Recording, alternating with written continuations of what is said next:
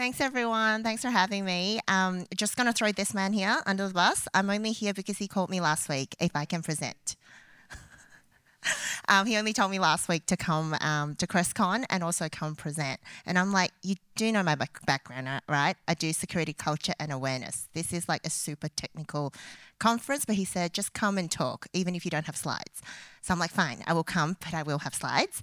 So yes, my topic is don't just communicate the findings, because I think it's really important. So just a little bit about me. If you don't know, I am Daisy. I actually did a marketing degree, so I'm a marketing graduate. And as Lucas said, food influencer. If you want to look me up on Instagram, it's Daisy_never-too-sweet. And I do go out a lot and share those things. My first cybersecurity job was actually in a pen testing team. Now, if this works, yes, that's me. And these are the pen testers. You might recognize some of them. Austin nodding. Do you recognize anyone? They're in your team. You met them. Anyway, just proof. If you recognize them, I have proof. They are real pen testers and I worked with them. Anyway, so my first job was in the penetration testing team. I am not technical, before you ask. Never want to be. But I was their penetration test, what was that called? Pen test scheduler. That was my, I don't know why they gave me that title, but anyway, I was scheduling what the pen testers did. So I only just realized when I joined the team, not all pen testers had the same skill. Try putting, I don't know, some guy only did iOS and the other dude only did Android. Try swapping them. They were very upset. So I did that for 3.5 years. Then I moved into state government. So I was at the Department of Premier and Cabinet. Dan Andrews just resigned. I worked under him, never met him, but I was there for 3 years. And now I'm at Flybuys. My favourite question is, show of hands, who's a member? You have to be a member to be here. Otherwise, doors there, dismissed. Yes, and I've been there for about 16 months and I'm loving it. And yeah, I'm just really passionate about helping people understand cybersecurity to protect themselves. And one way we can help them understand it is to communicate with them. So when you go traveling, you go to France, you don't speak French, people don't know what you want. It's not really their fault. You're not speaking their language. Same thing. And just remember, you can't patch humans. Humans are unpredictable and you can't patch them. So you need to learn to communicate and educate. So this, reached out to the team, the guys I showed you before, I reached out to them. I'm like, what was all that stuff you used to do when I was in the team? And they sent me all this, cross-site scripting, remote code execution, SQL injection. And I'm like, great. And they're like, do you remember the CVSS score? We always use that. Remember the higher the score, the worse things were? I'm like, great. This is how I feel. And I lasted 3 years with them.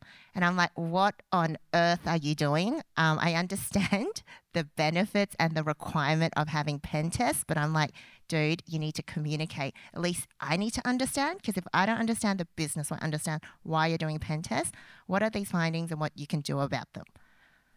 So, human risk. Just some stats. I think, was it Nick who just presented about business email compromise? So this is from the Verizon data breach report.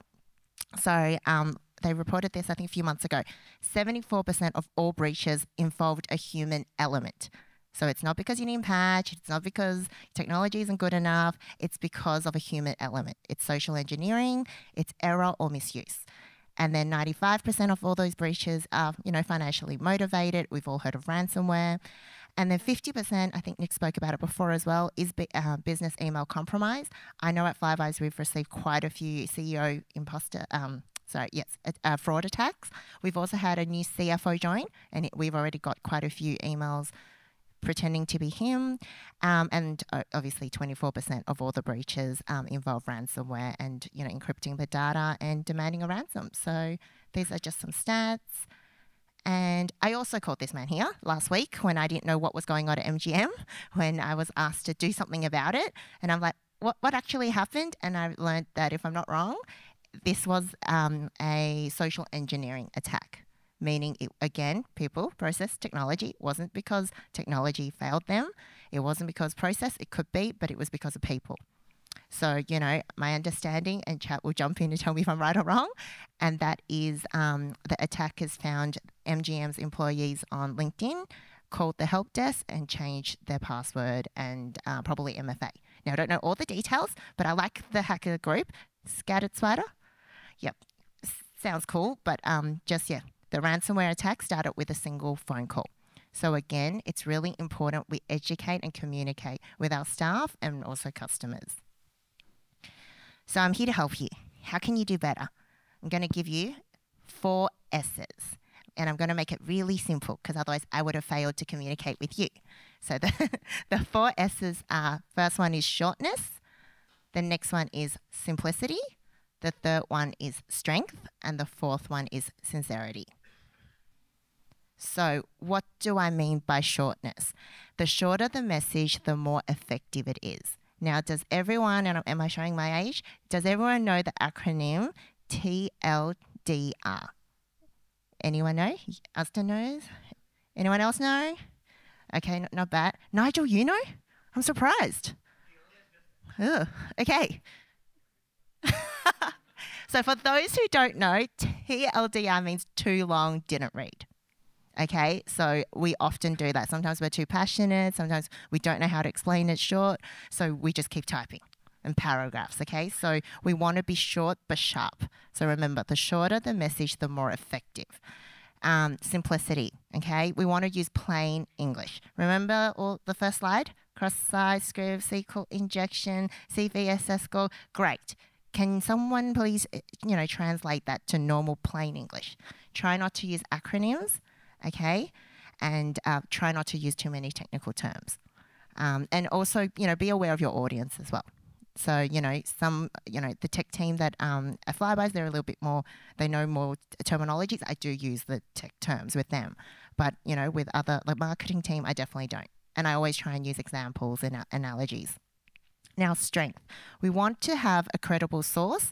Use data and statistics. Now, I don't believe in fear-mongering, but having a few stats up your sleeve is always good.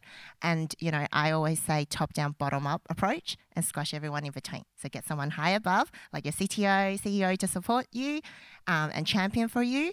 And then bottom-up approach is like, your junior staff to also support, and everyone else in between should follow.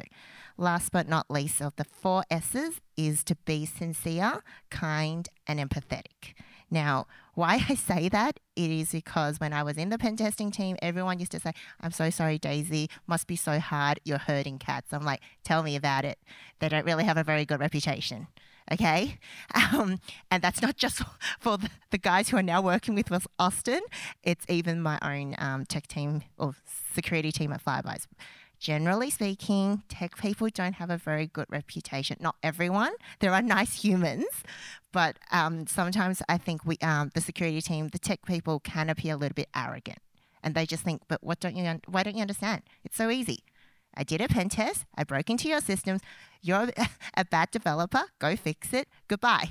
And it's like, well, no, that just pisses people off. You don't communicate like that. So I think it's really important to be sincere and to be empathetic and understand the other person's point of view as well. And to be kind. Now, I'll give you an example. When I worked at the bank, I remember the Apple Watch first came out. I don't remember which series. It might have been Series 1. And all the banks all compete with each other, okay? They all want more customers. They all compete with each other. And they were competing to be the first one to have the Apple Watch app be released. The bank I was working at, NAB was not the first, but they didn't want to be the last. So they were really trying to, get the developers to push it out. We did a pen test on them, and the report was bad, lots of findings.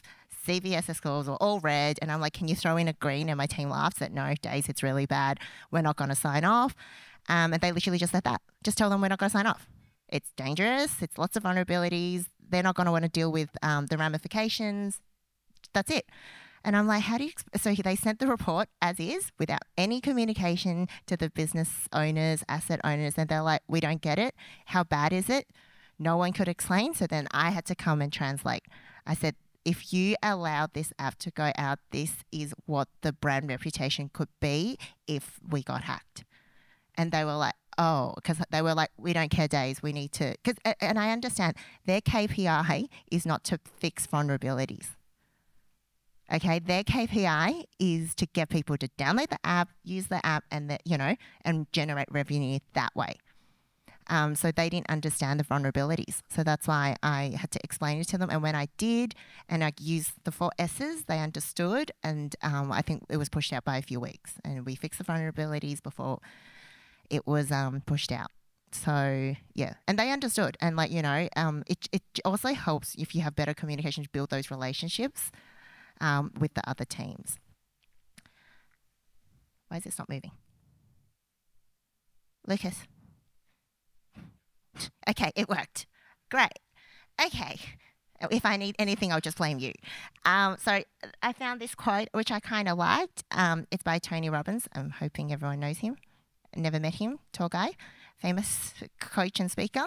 I liked his quote though. So to effectively communicate, we must realize that we are all different in the way we perceive the world and use this understanding as a guide to our communication with others.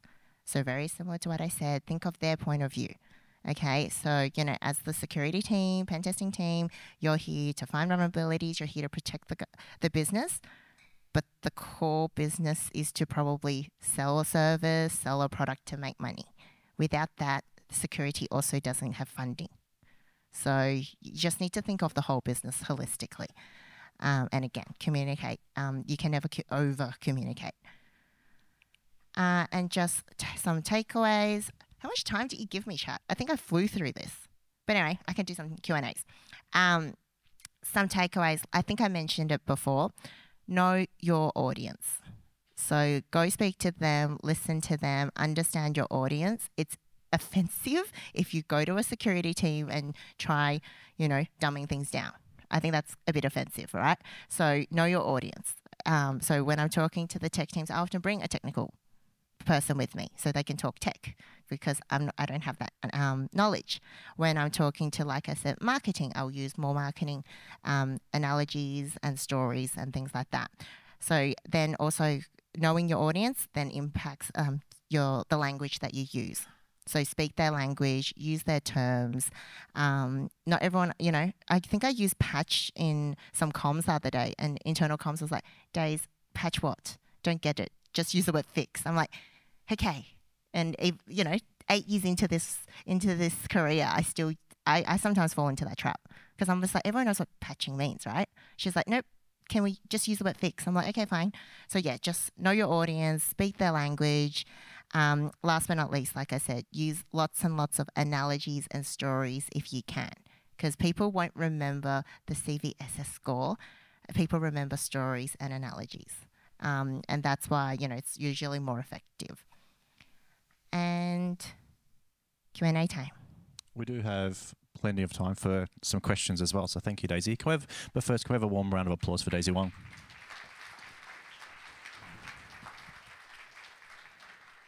And on the documentation side of things, I remember, and some of you are in this room, I was a bit of a stickler when we were working together for documentation. And I used to kind of say to the teams, like, you could spend the entire night, the entire weekend developing the best exploit code the world has ever seen. But if you can't effectively communicate that to a client, then no one sees it, no one cares. They just, flip it through to the bin. I think that's quite incredibly important. Now on the receiving side of a lot of these pen test reports from reviewing our third-party vendors and whatnot, I see some really good ones. Some really good ones, and I see some really poor ones. And that reflects from my side of things as a purchaser of software, the potential issues with that vendor. So we choose to partner or not with that third party as a result. So it's incredibly important to kind of communicate effectively. With that rant, I'll throw it out to the to the floor. Are there any questions for Daisy from anyone in here? Yep, Josh.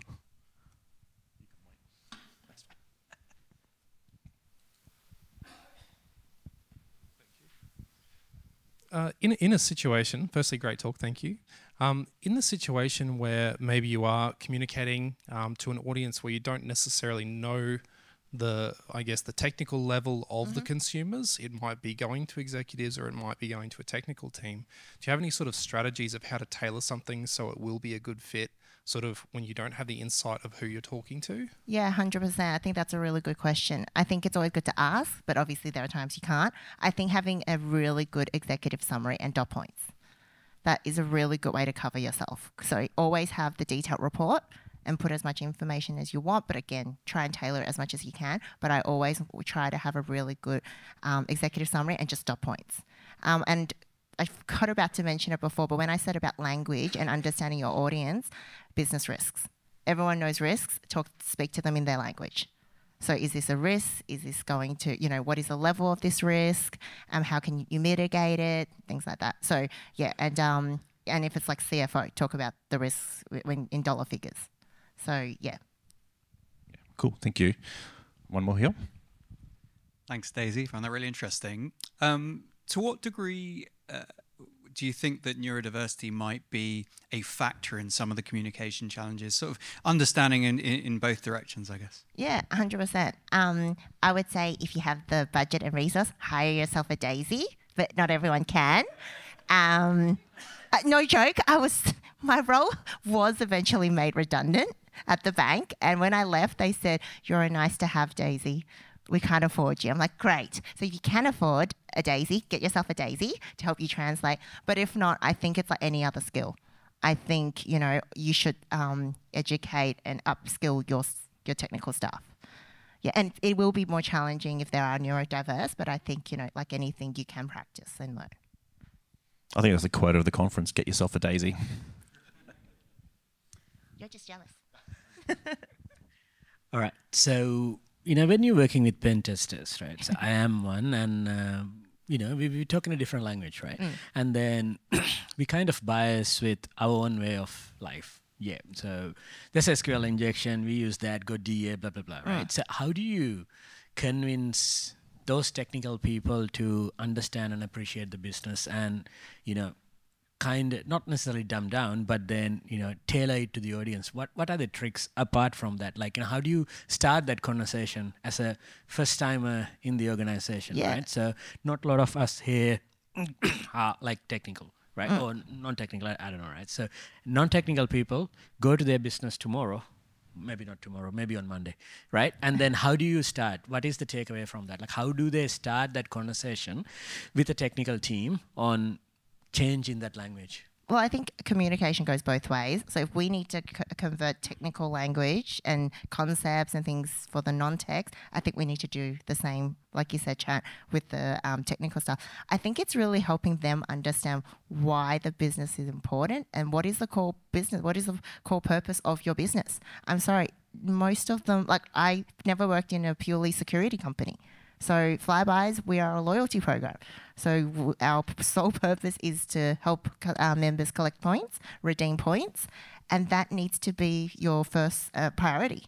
And it's not saying security is not important. We have like 9.5 million members data, so it's very important.